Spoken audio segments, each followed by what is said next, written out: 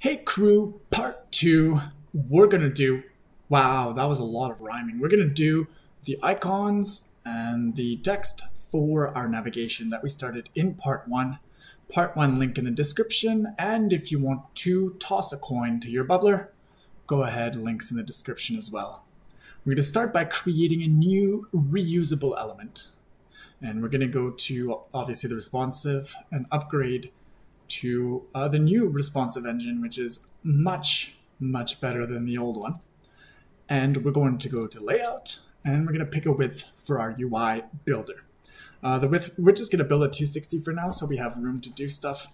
And our min height will be 60, and our max height won't be 60, obviously. But our min height has to be 60 because every one of our units or options is going to be a height of, like we said, 60. When we're talking about repeating groups, we're going to be loading each of those options in one row and then repeating, and we need a place to pull those from. So we have two choices for repeating groups. We could load either from the app data, or we could load from option sets. And the main difference is that option sets preload with the page, making them faster, and you only need to query the database once and pull all of this data.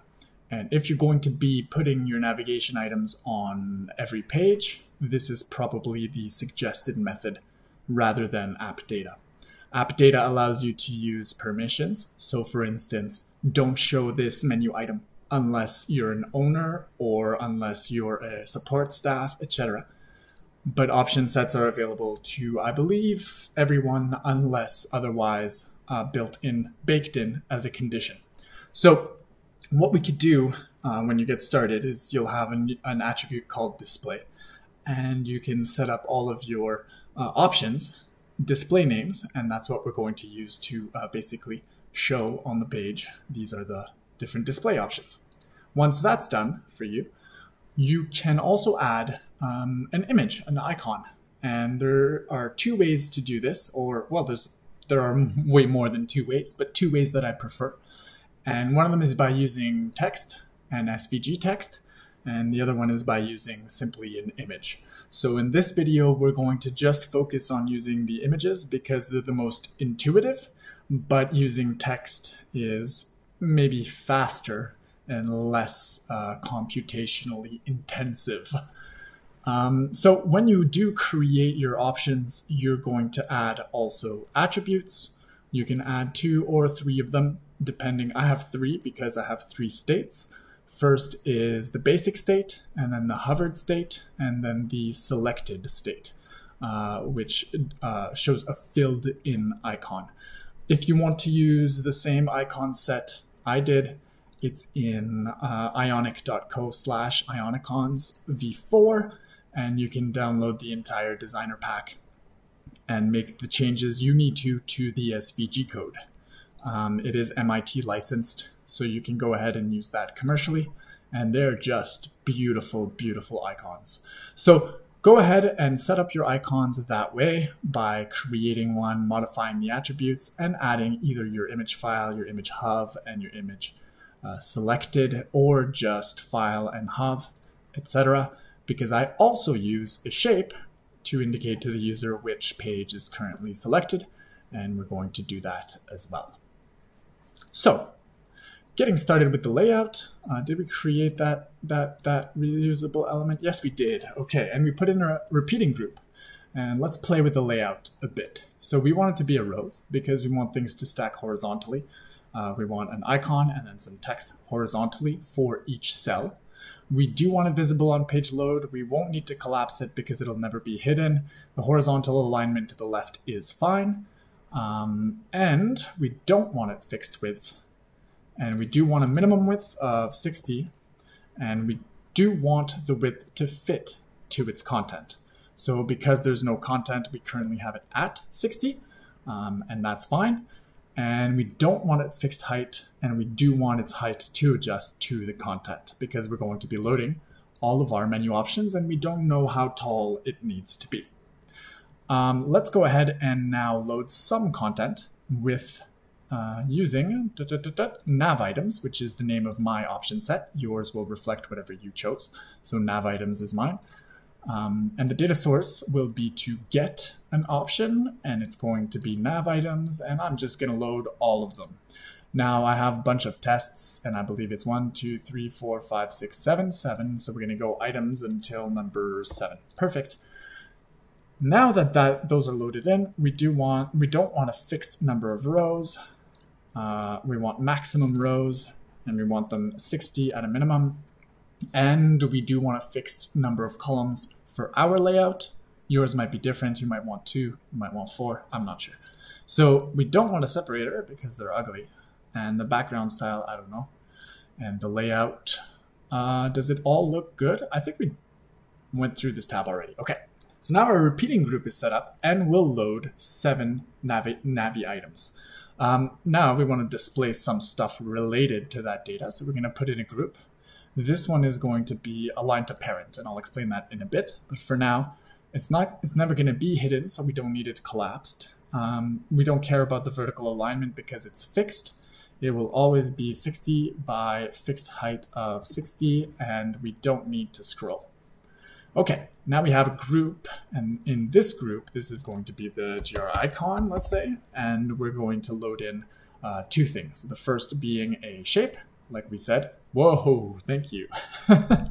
Okay, and we're going to go not fixed width, and we're going to go not fixed height, and it's actually fixed width is fine at 4 pixels, and the fixed height, the height is fine. We're going to grab the shape here, and we're going to stick it right into repeating group nav items and right into the actual icon group so that it appears here. That's perfect. And we want it to be centered and to the left. Okay. Minimum height of 150. No. 0.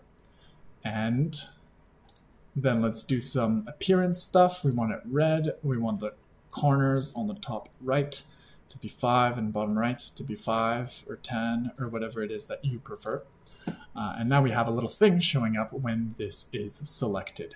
For now, we will hide it and we'll only show it when we're navigating.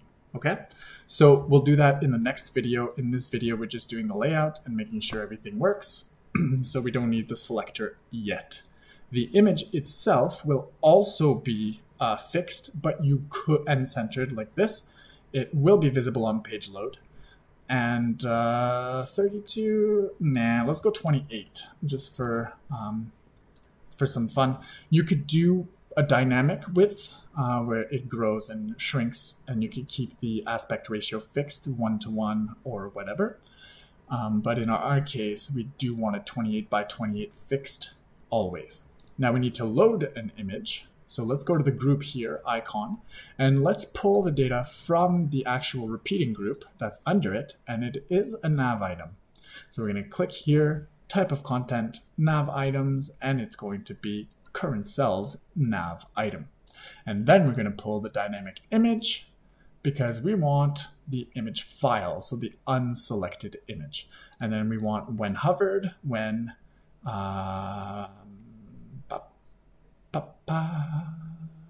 yes, repeating group nav items is hovered, or this image, not this image, it's group icon is hovered, or the next group is hovered. We don't have that yet. We want the image source to change to parent groups nav items image hov. I hope that makes sense so far, and we're going to test it in just a moment because we're going to put in text group, which will essentially show the correct, might as well do that now.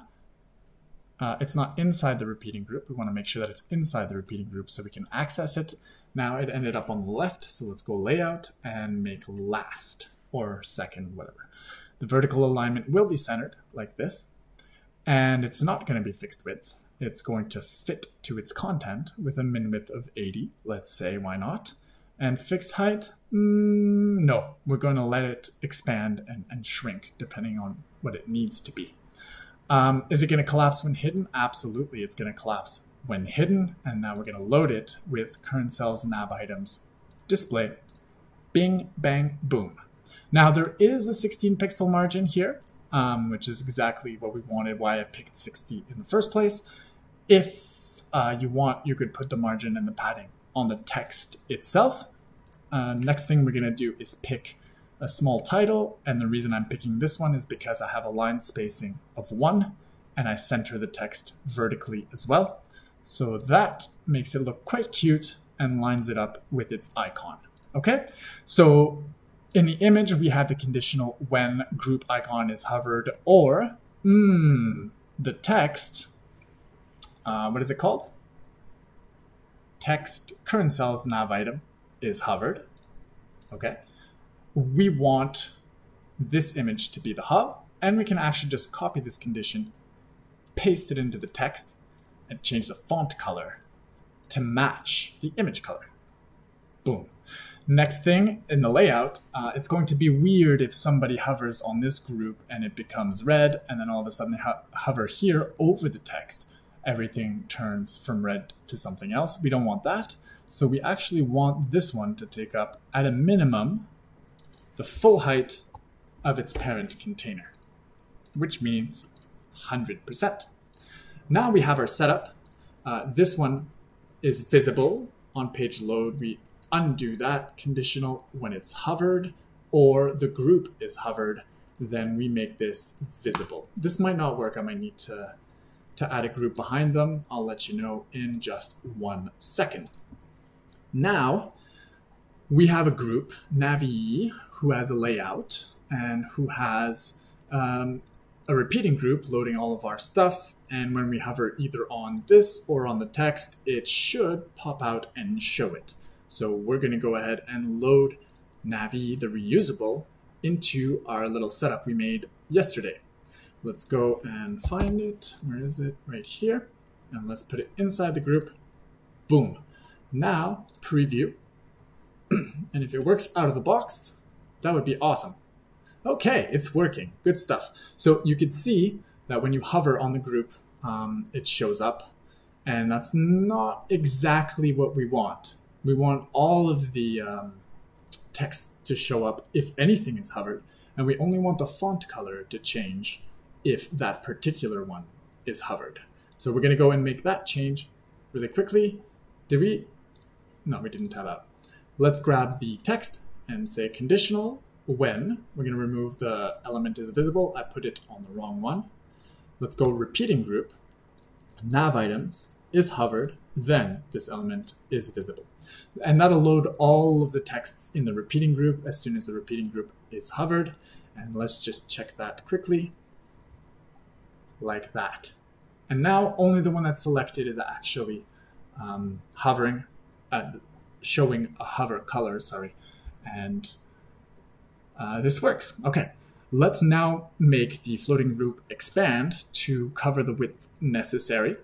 And we're going to do that by clicking on Navi, going to layout, and saying this element is visible on page load, sure.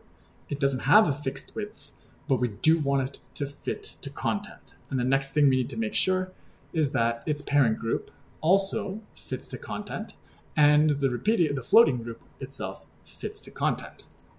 Okay, if everything is fitting to content, when we hover, it should just disappear like that. No, it just took a while to load. Perfect. Last thing, there's a little bit of a margin issue here, so let's go ahead and grab our text. Hello, and go layout, right, and we're going to add 16 pixels to keep it consistent with the rest of. This might not work. I don't want to, I might have to add padding instead. No, it worked. So there's your 16 adjusting to the width of the content, and that's how you quickly create pop-out menus in bubble.io. If you have any questions, please do ask them in the comments below. And thank you for watching. I hope it was useful.